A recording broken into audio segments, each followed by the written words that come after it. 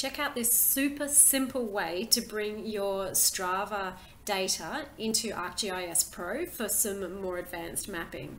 So what you can see up here is I have my Strava account and I went for a walk yesterday afternoon along the beach, and all I need to do is to click into that particular activity that's been saved, and you can see the line where I was walking, and then over here on the left hand side with these three little dots for actions, if you click on that you can export to GPX.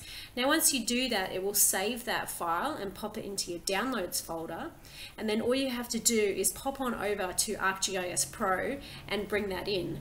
So let's have a look at how we do this. So we go under analysis and into tools, and what you're going to do under the geoprocessing dialog that pops up, if you just type in GPX here and hit enter, and then one of the tools that pops up is GPX to features. Now features are the ones that ArcGIS Pro understands, so we have to convert the GPX that's coming out of Strava into this particular format.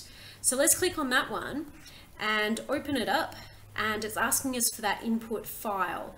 So I'm going to navigate to where I saved that to. So if I just open the browse there and pop this one up, so you can see my GPX file in there. I just do one single click on that and go to OK.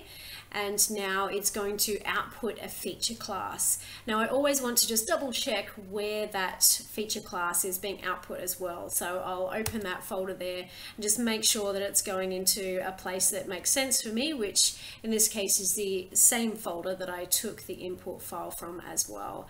And I'm going to call this Palm Cove, which is where we walked.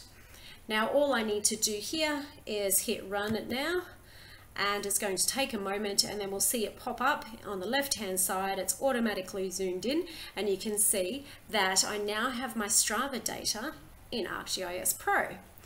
Now one thing that you might notice when you zoom all the way in is that it's actually created a point feature class. So these individual points are representing the GPS locations recorded by my mobile device as we were walking along.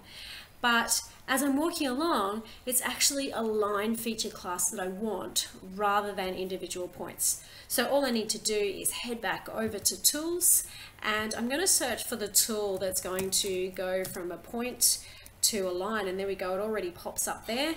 So let's click on that particular tool there.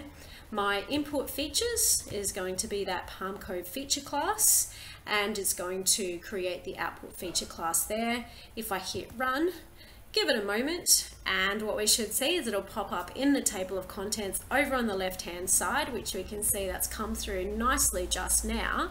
And you'll see I still have my points, so I can either tick those off so I don't see them, or I could remove that feature class as well, and I'm left with my line feature class. And then I can do all sorts of things like calculate the speed between individual areas, or I could look at that in relationship to the area that I was walking, or anything that I liked. There's a lot of things that I can do with a line feature class now that I have it in ArcGIS Pro.